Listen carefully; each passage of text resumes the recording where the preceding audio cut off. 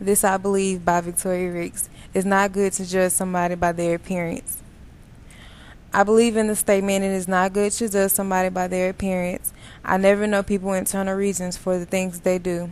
I can truly say there are a lot of judgmental people in the world today who expresses their criticism by using facial expressions. I can say that is a fact based upon experiences I had growing up. My mother has been a single mother raising 3 girls on her own since we were babies. My mother did not complete her college education or receive her college degree. That made it very hard for her to keep the bills paid, food on the table, clothes on our back, and transportation to get us to and from school and work every day all at one time.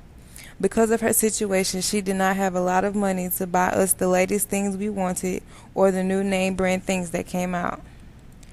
During my elementary and middle school years, I was judged verbally and through facial expressions because I would wear the same clothes every week very often. When new shoes came out, such as the new Nike Air Forces, I would still have my Skechers on. At school during lunchtime, I would be outside because I did not have lunch money to eat and I felt ashamed. Most of my classmates had the new Nikes that came out. The kids would look at me and give me a look with their noses turned up, which expressed to me, "Look at this chick with these dirty, out of style, and ugly shoes on." They did not know my household was struggling. Now, if somebody was to do that to me, I would look at them like they were my enemies and say, "Is there a problem with your nose?" It was even worse when I was talked down to by my own family members that were in either the same situation as I was or in a worse situation. However, they decided to talk down on people to make themselves feel better about their own situation. One summer day, my mother decided to go see her mother, our grandmother. In the front of my head, I was excited to see my grandmother because I had not seen her in a while. But in the back of my head, I felt this strong feeling that she was going to say something that I was not going to like. Since I am not a negative person, I kept a positive thought and focused on being excited.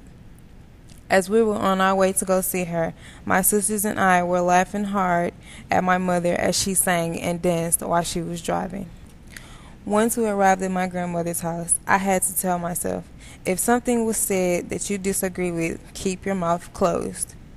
We got out of the car and walked towards the house. I could see my grandmother had a smile on her face as she was happy to see her grandchildren and, of course, her daughter. The first thing she said was, "Vanessa, you still skinny? Seems like every time I see you, you get smaller and smaller." My grandmother was unaware that my mom had recently had surgery.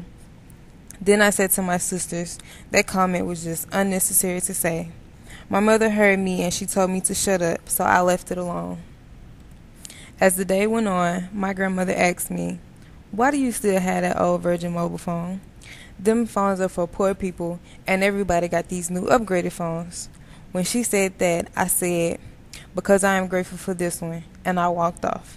I was thinking to myself, how can she have the nerve to talk down to us and she is going through financial problems herself? When I heard the word poor, I began to think about the nights with no lights, cold baths, not eating some nights, walking in the cold windy weather, and getting chased by dogs as we walked home because the car broke down. Some people may call that poor, but I call it a process of going towards our blessing. We were truly blessed with the house and the car that's in my mother's name and that she can afford to pay for every month. Although I and my mother will talk down a lot, it taught me a lesson. The things people say really do not matter because I know what I am doing is for the best. And I truly love and appreciate my mother for the struggles we went through. This is why I never judge anyone.